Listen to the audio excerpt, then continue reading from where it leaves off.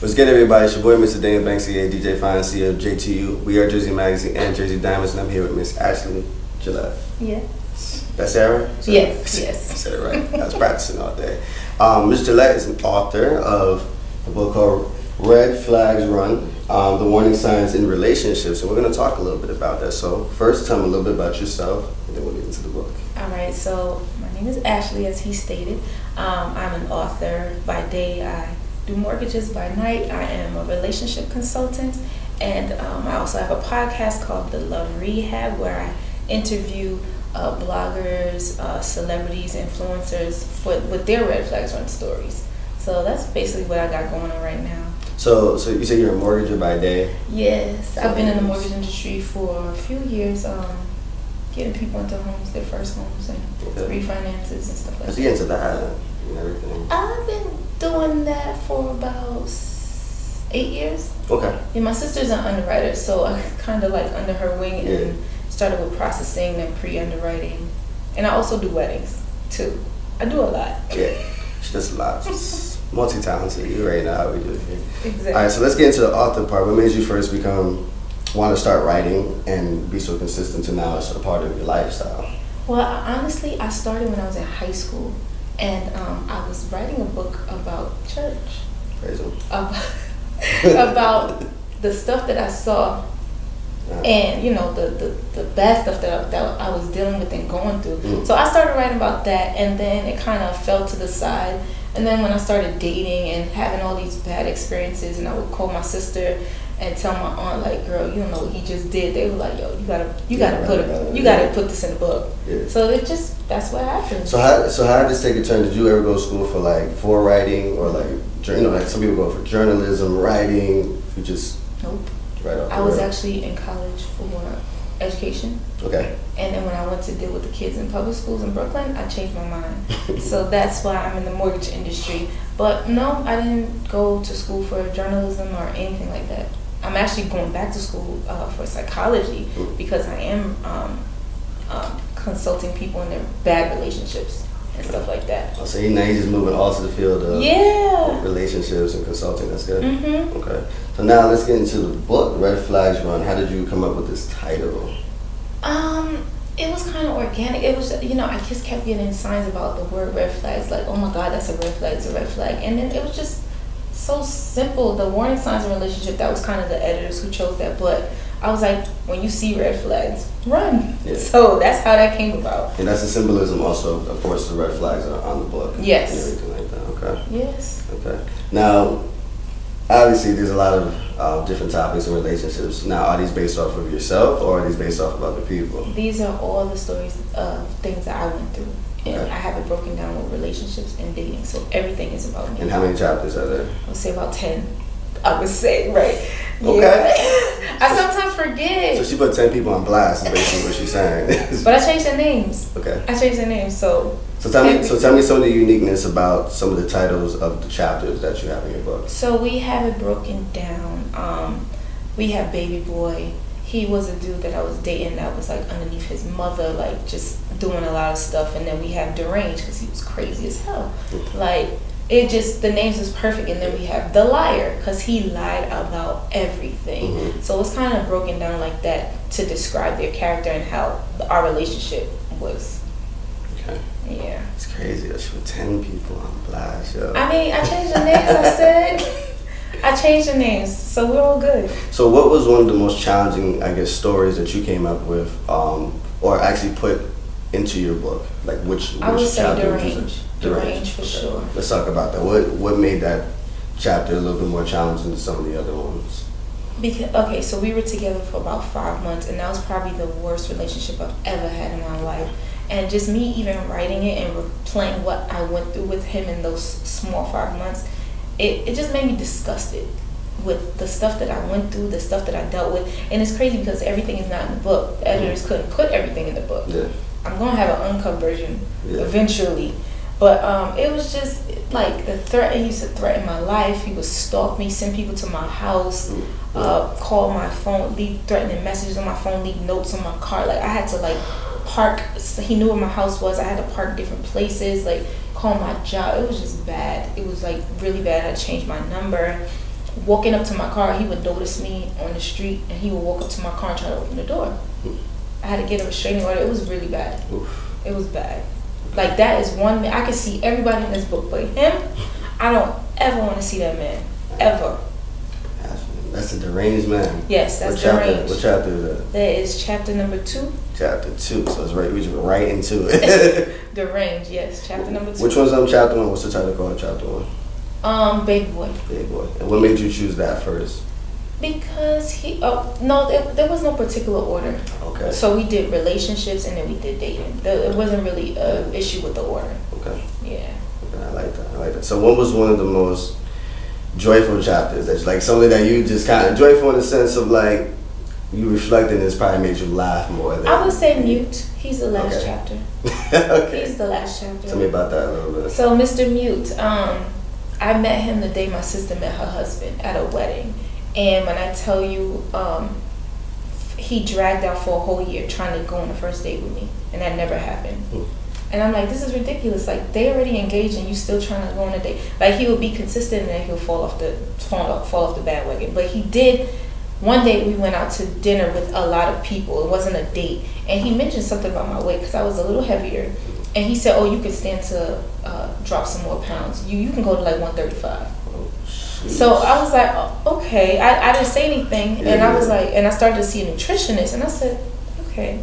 And then I noticed that he would watch me on Facebook, and I started to take my weight loss serious, and I was seeing a nutritionist and working out, and that's when he would come around. But it was just ridiculous. He would call, and I would tell my sister because he had a great job. He had a house, 2 cars. She was like, "You always going for these bad men. You need to talk to him." So I tried to make it work because of the bad experiences I had. But I realized why he was 43 and single still. Like, he just don't talk. He don't say nothing. I would tell my sister, "I'm telling you, he don't talk." And then she called. We were on the phone, and he called. I said, I'm going to merge the call, and I'm going to let you see. And we merged the call, and he said nothing. Like, you just hear him breathe? Just breathing. I was really trying to push him to say something. I was like, "Oh, how's the weather? Like, what's the weather like?" "Oh, I'm not a meteorologist." And then he would just stop talking. And then I'm like, "Okay, so you on your way to work?" "Yeah." He said, "I know what you're trying to do." And I was like, "Oh my God." I thought he knew my sister was on the phone. He said, "You're trying to make me talk." I said, "Okay, never mind. I'm sorry." Yeah. I was like, "No, I'm good." So reflecting in your book and looking at some of the pages, you actually have some text messages in the book. From Mute. From Mute. Yes. Specifically. Yes. And you have parenthesized actually like silence. Yes. 5 seconds, like 10 seconds, like. Yes, I have, I think, a conversation that we had, and then the text message, because another few months went by. I just, I gave up. I stopped talking to him, and then he just came out of nowhere and texted me, and said, I want a roommate or something like that. He said, I want a roommate. I said, "Excuse me." I said, "I'm not moving in with you." Right. He's like, "Oh, so you want to get engaged?" He's like, "I'll get you a better ring than your sister anyway. That's what y'all girls like, right?" I said, "What?" Oh, so he got bold. Yes. Started talking. Yes, he started talking. Yeah. And then I kindly texted him. I said, "You know what? It's better that we just part ways. I'm good.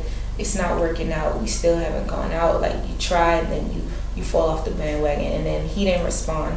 And then he called me a few days later, got upset, like barked on me for no reason. Like, he was just angry. And then I didn't hear from him again since then. And he stayed mute. Yeah, he stayed mute, but he watches me every day though. She popping. Trying to tell you. Okay. So now let's talk about some of the platforms you've been on. Now this book has clearly been getting exposure day to day. And how's that been feel? Like, how do you feel about that? Like, just exposing that side of you, that part of you, and now it's being seen everywhere. Yeah, it is. It came out last year. It was just me pushing it. I really didn't. Like, I sold, they told me the average author sells about 100 copies of the book, and I sold that the first day. And my book release, was huge. And I did Circle of Sisters with WBLS. I was with them. And I also went to Chicago and did something called World Changers. So that was just me pushing it. But then ever since I got with a team, they pushed me into bigger platforms. So I've spoken on relationship panels, youth empowerment shows, I've gotten my book in the hands of some celebrities, Tracy Braxton, Peter Guns, Yandy, some other people, you know, just some other people. Had a couple of radio shows. I was on Hot 97 a few weeks ago. I would say in July, I was on Hot 97. You know, just getting the word out there. I've done a couple of podcast interviews, both over the phone, in person. Was there any training for this, or was it just straight up? They do media training, like literally right before, or we'll do media training when I first started, because I was trash. Like, I have no problem talking about something on the side, but then I'm like, freeze up. So definitely have to do media training. But what about the relationship consultation? Like, did you go to training for that, conferences for that, or just like based off of just what's gone on in your life and relating it to other situations? Yeah, it's based off of experience and like just listening to the people and just giving them the best advice possible and just guiding them. I can help people better than I can help myself. Like literally. Like I had to talk to some girls, my homegirls about, they were like, girl, they have to remind me, red flags, like, okay. Just wanted to make sure. Well, maybe you're just trying to write, you know, you writing this. No, I don't need no more chapters. I don't need no more chapters. I actually got more, but I don't need no more. I don't need any additional chapters. Yeah. But, yeah, it's like this year has been great. Like, next year is going to be even better. Like, I'm not stopping until I get to Ellen, Steve Harvey. I'm going to be on those platforms next year for sure. Definitely coming soon. Definitely. With the way you're going, definitely. Absolutely. So I want to back up a little bit. Okay. Now, you told me you've grown up in the church. Yes. So tell me a little bit of the challenges, because not everybody knows these type of things, but the challenges you've gone through with being a pastor's daughter. Yes. And writing this type of a book. Yeah, it was very hard for me to. Did your father read it? No, he's not allowed to read it. Daddy is not allowed to read the book. My mom read it, but Daddy is not allowed to read the book. Yeah, that my sister and I, we made an agreement that Daddy cannot read this book. But he actually made an announcement in the church. He said, listen, my daughter read this book. I know you guys know. He said, I'm very proud of her. Don't ask me no questions about this book because I don't know what's in it and I'm not reading it. And I told him that he had to shut it down because, you know, they kind of interesting. Yeah. So it was hard. I had to muster up the courage to actually get this out there because I know people in the church are going to buy it just to be nosy and just to see what pastor's daughter is really doing out there. But a lot of them have been very, encouraging, and I was actually shocked. They're like, proud of you, like, wow, you did it, like, you know. Some people tell me even still that they didn't get the book from me. They ordered it off of Amazon. So they didn't tell me till after they read the book. I was like, oh, okay, heard you. So they didn't get it from me. They didn't get it from my website. Yeah. They didn't get it from my. They bring it to you so that they can have. Some people did. Some people did. Some people just wanted to be nosy and wanted to know what Pastor Gillett's daughter was doing. Well, you know, but I was like, it's all right. That's more sales for me. Thank you. That's right. That's right. So your first book signing, how did that? Like you said, you sold over 100 copies. Yes. The first book signing was amazing. It was. I had a brand new venue. I had a DJ. I had a chef there. What was that? It's called a venue called Daily Press. Okay. It's a brand new spot. It's in Brooklyn. And I had a relationship panel that day. I had 3 guys talk. That I wanted to do a little twist. I didn't want people to come just sign a book. So I had 3 guys, 3 girls, and my sister hosted a relationship panel while I was signing books because it was like the line. And this guy came and bought 3 books for his sister. It was like people was coming off the street because it was a big storefront, and I had like signs everywhere, and I had like 3 photographers. It was really good. I was so shocked about the amount of people that came to support. It was a really nice event, but the relationship panel was like topped it off. That was like the best thing ever. To discuss some scenarios in the book and just ask them questions and their feedback, and not only just get women's perspective, but get the men's perspective. Awesome. So now just tell me about what's coming next, and what's the next piece of Red Flags Run? Well, the next set is next year, 2019. Red Flags Run 2 will be coming out. I'm using my friends' experiences where they talk about their red flag story. So I'm going to use my sister and a couple other friends to let you know I'm not the only one who goes through this stuff. It's a lot of people, and also going to talk about a friendship because there's red flags of friendships. There's a lot of friends that you might keep around who are secretly jealous of you, who do spiteful things, and you don't have to stick in that friendship and family too. Because I had to drop a lot of family members, a lot of them, and I lost a lot of friends when this book came out. Yeah, friendship. You just tell them how it is. Yeah, It's crazy, but yeah, I'm definitely going to talk about the friendship and use my friends' stories, and then eventually spin off to men having their say for another Red Flags Run book. And I also do my podcast, like I said before, where we get together in the studio and just do the same thing we're doing here. Just chop it up, talk about their Red Flags Run experiences. I got some Red Flags Run stuff. Yeah, you probably gonna come on and talk about those situations. I know you got something. Talk about a little something. Just a little bit.